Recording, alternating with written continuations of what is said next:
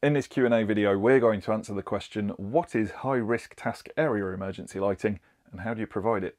Now, just before we explain the answer to this question, please be aware that this video is one of a series that we've made on the subject of emergency lighting in association with Robus. They can be viewed individually, or you can click the link in the description below to view them as part of a free online training package to help you with your CPD, and you'll receive a certificate to prove that you've completed the course. High-risk task area lighting is very neatly defined for us in the Electrician's Guide to Emergency Lighting in the Definitions section.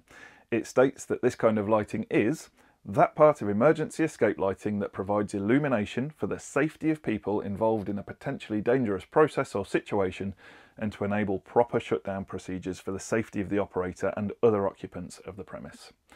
A classic example of this might be a kitchen where you've got open flames, sharp knives being used close to people's fingers, pots of scalding liquids and a fairly high pressure intense environment. Of course, this is just one example. Other places might be workshops in industrial settings or manufacturing environments. One often overlooked area is in control rooms where machinery and processes are controlled from. While that space may not present a high risk in itself, it's critical the lighting remains at a sufficient level to allow the shutdown processes to take place in order to prevent danger elsewhere. In all these places, if the regular lighting is lost, then it's essential to maintain people's safety. Notice in the definition the thought that part of the reason for this type of lighting is to allow shutdown procedures to take place. So this type of lighting is not designed to keep people working while the main lighting is off. First of all, we need to figure out how to identify where in a building would need to be classified as a high-risk task area. This is done by carrying out a risk assessment, which should be done for the building as a whole, but the same process applies to high-risk areas as well. The Society of Light and Lighting suggests the following process. Identify potential fire hazards in the workplace, sources of ignition, fuels, work processes. Identify the location of people at significant risk in case of fire. Who might be in danger? Employees, visitors, and why? Evaluate the risks. Are safety measures adequate or does more need to be done? Fire detection, warning, means of fighting fire, means of escape, fire safety training of employees, maintenance and testing of fire precautions. Carry out improvements. Record findings and actions taken, prepare emergency plans, inform, instruct and train employees. Keep assessment under review, revise it when situation changes. In addition to this, the Industry Committee for Emergency Lighting, or ICEL, part of the Lighting Industry Association, have published a technical statement highlighting the importance of collaboration between various bodies and individuals when producing the fire risk assessment. The fire risk assessor should take on board information from the user or duty holder for the building, requirements from the insurers, requirements from building control and legislation, and also, very importantly, fire protection system supplier. If you look at the box in the image depicting this information, you can see that includes emergency lighting and sign suppliers. If the risk assessment identifies areas that would require high-risk task area emergency lighting, then those areas will need to comply with very specific requirements. These can be found in BSEN 1838 and are summarised for us under subheading 4.6 of the Electrician's Guide to Emergency Lighting as follows. A. In areas of high risk, the maintained illuminance on the reference plane shall be not less than 10% of the required maintained illuminance for that task. However, it shall be not less than 15 lux. It shall be free of harmful stroboscopic effects. Okay, so let's break that down. The starting point for this requirement is the reference plane. When lighting design is carried out, it's important to know where the light levels are being measured. For corridors, it's usually the floor. If you're designing lighting for a classroom or an office, you'd probably think about the light levels at desk height and so on. This area that you measure the light on is referred to as the reference plane. For high-risk task areas, it's literally all about the area where the high-risk task is taking place. So if it was an industrial kitchen, you might set the reference plane on top of the gas burner and over any workstation nearby. This would allow for the safe shutting down of the flames and removal to a stable surface of any hot pans and sharp knives. So on this reference plane, the average illuminance, or how much light is falling on that area, should be at least 10% of the illuminance level required for that task when the lighting is working fine, if not more.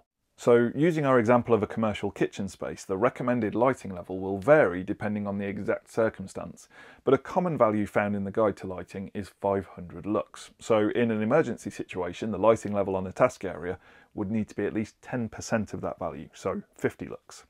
The requirement continues to state that the illuminance level should never be less than 15 lux in a high-risk task area. So if a task required 100 lux under normal lighting levels, Applying the 10% rule would not be acceptable, as this would bring the emergency lighting level to 10 lux. It would still need illuminating to at least 15 lux to comply.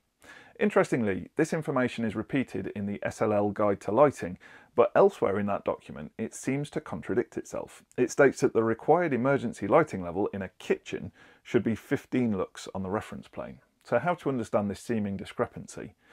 Well, it makes sense if you view the two pieces of information as complementary. In a kitchen, there's lots of different tasks going on with different levels of risk involved. So while the 15 lux value would be okay in lower risk areas in a kitchen, for the specific higher risk tasks, you'd apply the more stringent value. We'll find a similar situation in a moment when we discuss how long the emergency lighting should stay on for.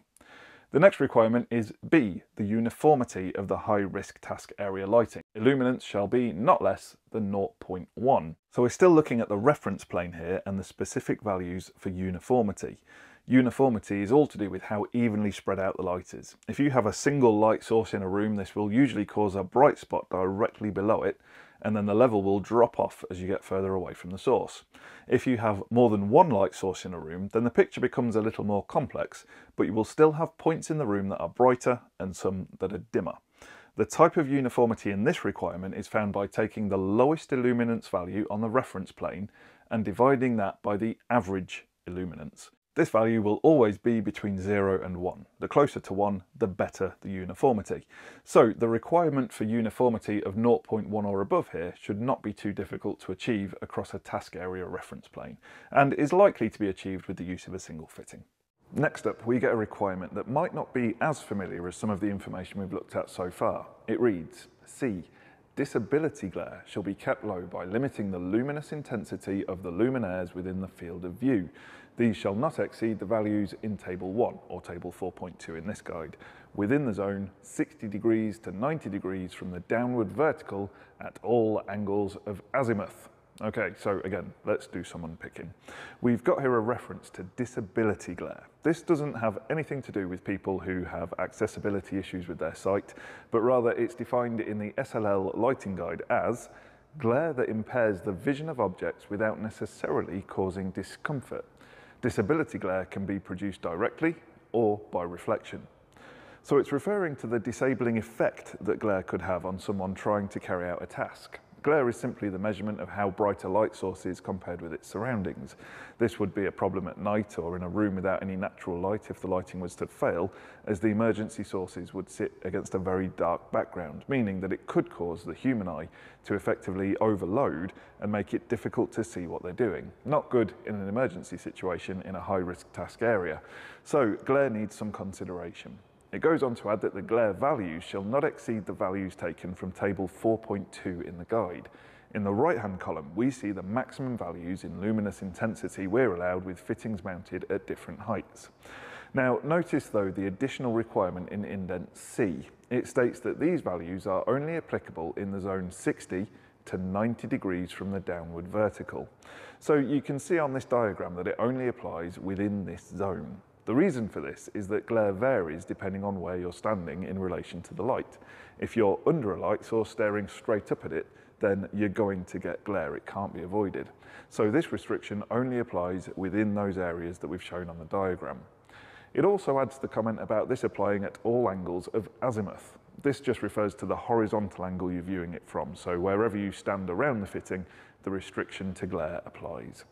The easiest way to make sure that you get this right is just to talk to the manufacturer of your chosen fittings. You'll often find they're manufactured to comply with this requirement anyway. Failing that, you can calculate glare on a piece of free software like Dialux or Relux. The next requirement is found in indent D and reads, in order to identify safety colours, the minimum value for the colour rendering index RA of a lamp shall be 40. The luminaire shall not substantially subtract from this. This is just a measure of how well a light source shows the true colour of an object, and with most modern LED emergency light sources, they'll have values well above 40, which is not a spectacularly difficult value to achieve. Then, indent E refers to the minimum duration shall be the period for which the risk exists, as agreed with the duty holder or responsible person. Again, we find this curious seeming contradiction in the SLL Guide to Lighting under subheading 3.2.1.3 on high-risk task areas. We find similar direction that minimum duration is the period for which the risk exists to people. This makes sense in both documents because if you set a blanket arbitrary minimum duration that the emergency lighting is on for, you run the risk of that either not being long enough or much longer than is needed. However, we also find this direction later in the document in table 3.4, where we had the direction about minimum illuminance. It shows that for kitchens and other areas, we would need the specific value of 30 minutes. So which is it? 30 minutes or the time period for which the risk exists? Well, again, view them as complementary directions. If you aim for 30 minutes and the risk period is shorter than this, then you've built in a safety factor. And if the risk period is longer than 30 minutes, then use that value instead. It's hard to go wrong if you go for the more stringent requirement. The rise of the LED as the most common light source means that it's much easier to achieve long periods of emergency illumination anyway. Finally, we come to indent F. High-risk task area lighting shall provide the full required illuminance permanently or within 0.5 seconds depending upon application. Now, this is a bit of a throwback to the old days of emergency lighting when we were using fluorescent lights instead of LEDs. There could be a period of time, especially on non-maintained fittings, when it would take a while for the tubes to warm up and achieve full brightness. Or if the emergency lighting was fed from a backup generator, it could take even longer for the lights to come on. In a high-risk task area, the lights being off even for a few seconds could be disastrous to both people and processes. So this regulation was used to reduce this period that it could be off for. Again though, with the transition to LEDs, it's become pretty easy to achieve very short transition periods, even on standard fittings. So there we go, that's what we mean by high-risk task area emergency lighting and how we provide it. But you may be wondering what the legal requirements for individuals are for emergency lighting. Well, to find out more about that, check out this video right here, or click the link in the description below to watch it as part of a free training package to help you with your CPD, and you'll receive a certificate as well. For further information on emergency lighting from Robust, check out their latest catalogue or get in touch with them via email on info@robust.com. All that remains in this video is to say thank you very much for watching.